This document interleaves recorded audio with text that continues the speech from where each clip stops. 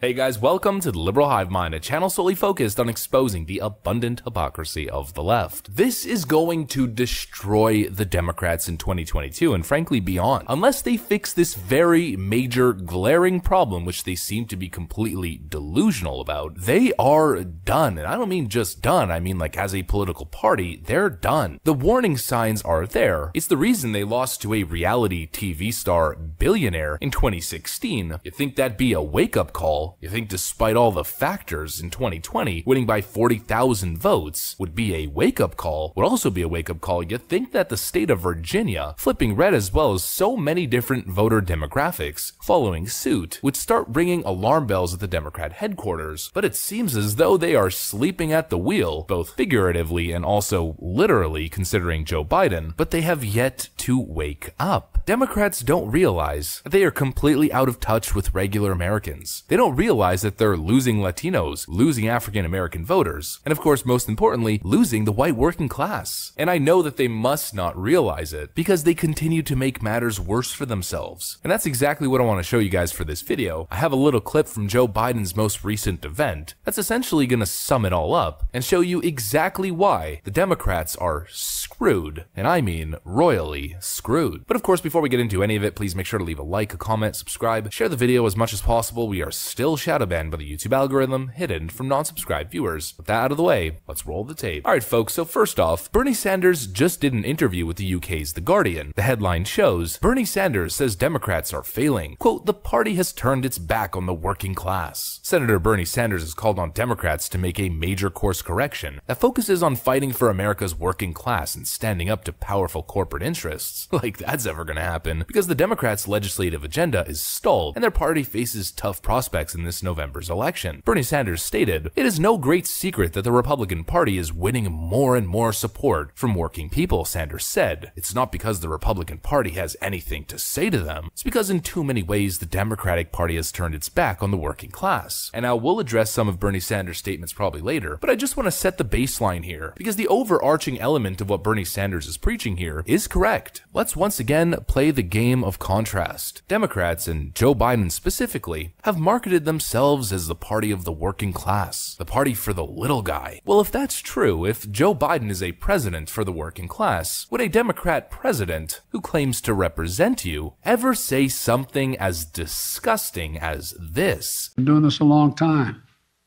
but here's the way to look at it. If car prices are too high right now, there are two solutions. You increase the supply of cars by making more of them, or you reduce demand for cars by making Americans poorer.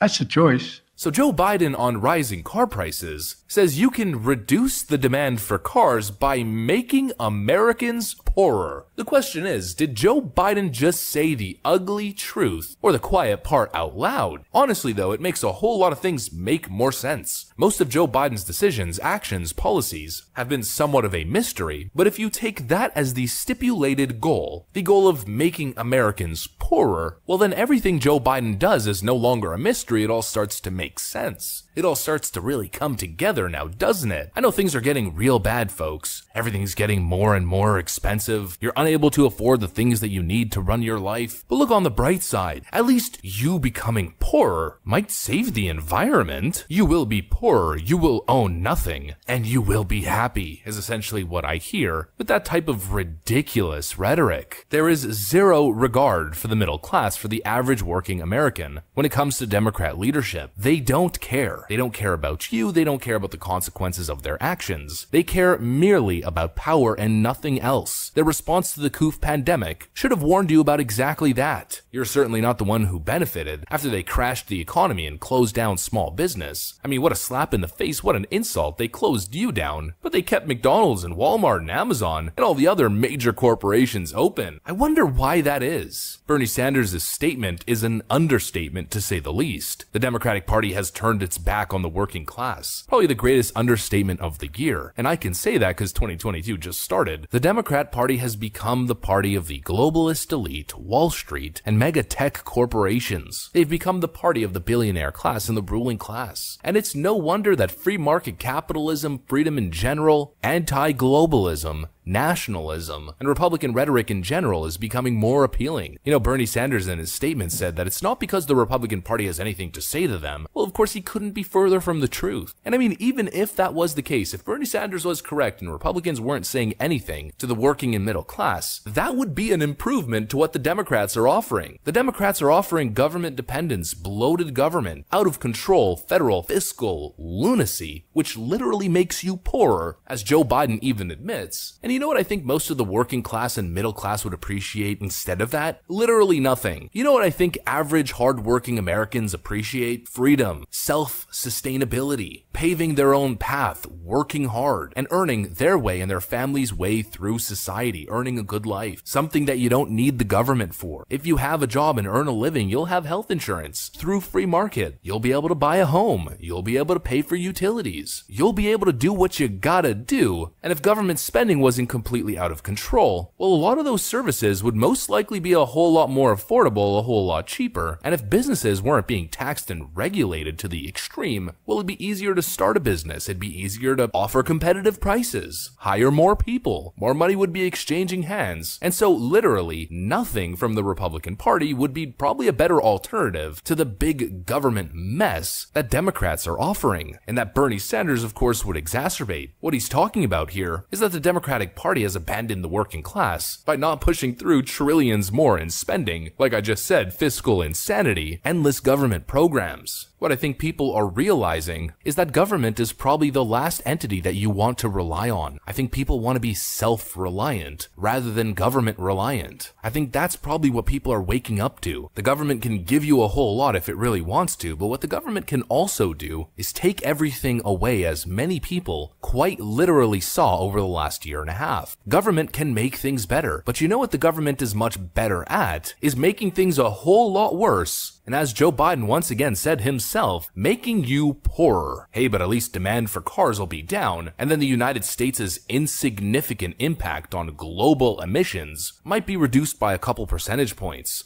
Well, there you go. Alexandria Ocasio-Cortez told you the planet's been saved from utter annihilation and the apocalypse that's only a couple years away. Complete lunacy. It makes no sense. What Americans want and what the middle class want is normal life, society thriving, an economy that works, and most of all, freedom. At least most people want freedom, not the hysteric, coof, cultist lemmings on the left, of course. But we're talking about normal people after all. You guys get what I mean. And normal people are turning on Joe Biden at such an incredible rate. Joe Biden and the Democrats are in fact losing the white working class and the working class in general. They're also losing Latino voters, Democrats in the hot seat for treatment of Latino voters, with some of the most incredible numbers that we have ever seen coming out a couple weeks ago, showing a 50-50 split or a 44 to 43% split, accounting for the undecided, essentially a 50-50 split between Republican and Democrats when it comes to Latino voters. The white working class, Latino voters, a small percentage of black voters, all shifting rightward, pretty much spells doom for the Democrats, and they don't even seem to be paying attention at all. Either that or they're completely delusional, probably a mix of both. But hey, maybe I'm wrong. I mean, hashtag bare shelves Biden is trending on Twitter, as Americans are starting to deal with empty shelves. But maybe it's a good thing. Maybe lack of necessities and eventual starvation